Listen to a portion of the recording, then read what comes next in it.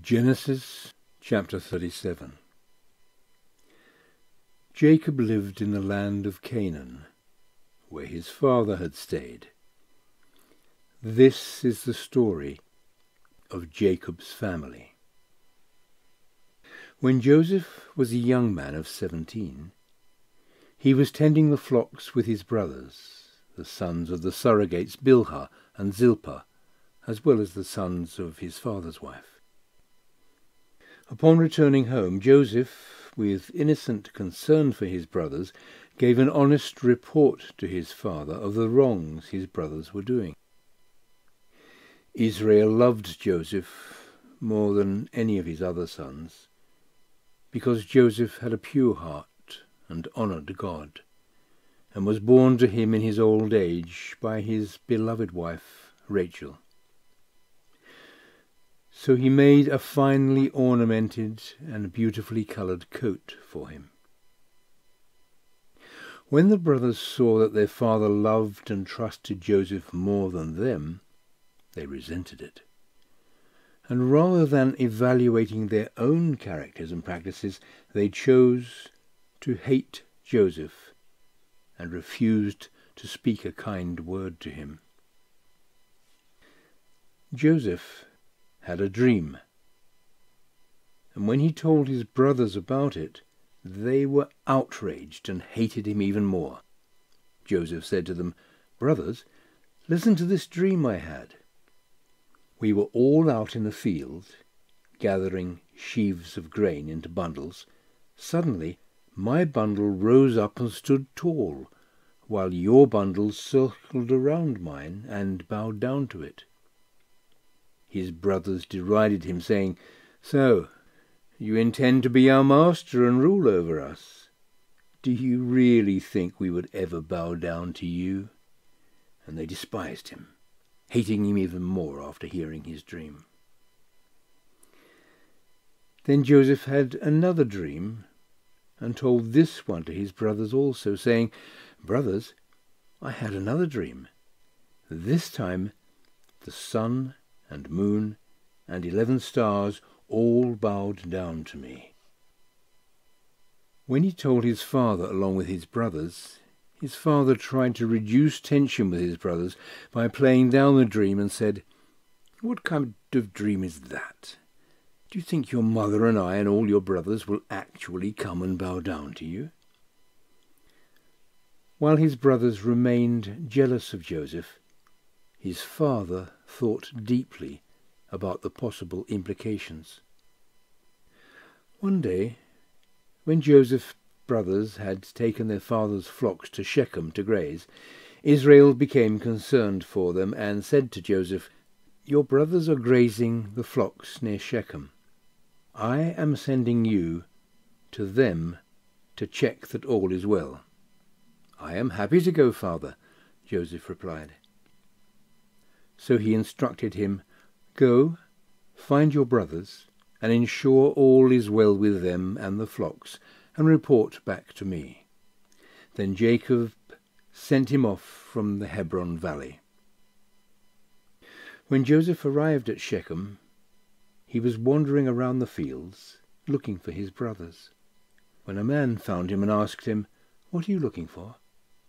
"I'm looking for my brothers," he replied. "Please tell me, do you know where they are grazing their flocks?" The man told him, "They left here a while ago. I heard them say they were going to Dothan." So Joseph headed off to find his brothers and caught up to them near Dothan.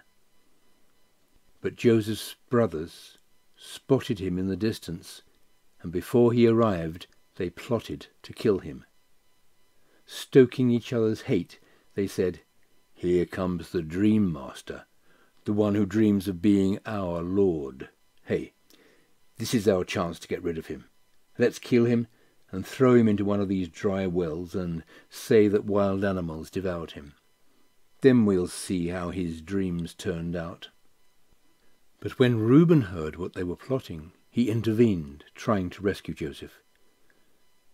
"We can get rid of him without killing him ourselves," he said. "Why should his blood be on our hands? let's not kill him, but throw him into this dry well here in the desert. He will die of exposure, but we won't be guilty of killing him." Reuben said this because he planned on rescuing Joseph and taking him back to his father.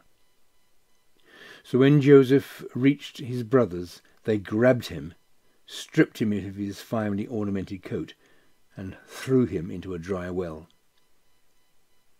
When the brothers sat down to eat their meal, they looked up and saw a caravan of Ishmaelites coming from Gilead. They were heading to Egypt with their camels, loaded with spices, balm, and myrrh to trade. Beginning to question their actions and not experiencing the relief anticipated, Judah said to his brothers, "What good can possibly come to us if we kill our own brother and cover up his murder? Come on, let's not kill him, but sell him to the Ishmaelites instead. After all, his family, our brother, our very own flesh and blood." His brothers agreed. So when the Ishmaelite traders came, his brothers pulled Joseph out of the dry well and sold him to them for 20 pieces of silver, and the traders took him to Egypt. When Reuben returned to get Joseph out of the well, he wasn't there. Reuben was overcome with distress and tore his clothes in grief. He confronted his brothers. "What have you done with Joseph? He's not in the well." When they told him what they had done, he said, "What am I going to tell father now?" So they all agreed to kill a young goat and dip Joseph's coat in the blood. Then they took the finely ornamented coat stained with the goat's blood back to their father and said, "We found this coat on the way home. Look at it. It isn't Joseph's coat, is it?" Jacob recognized it immediately and cried out in anguish, "It is my son's coat. Oh no! A ferocious animal has killed him. My precious Joseph has been torn to pieces." Jacob tore his clothes, covered himself in sackcloth, and mourned for his son many, many days.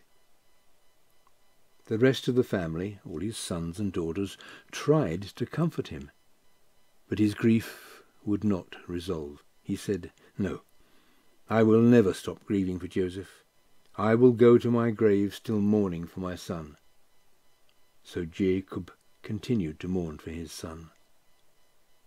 Meanwhile, the Ishmaelite traders sold Joseph in the slave market in Egypt to Potiphar, an official in Pharaoh's court, the captain of the guard.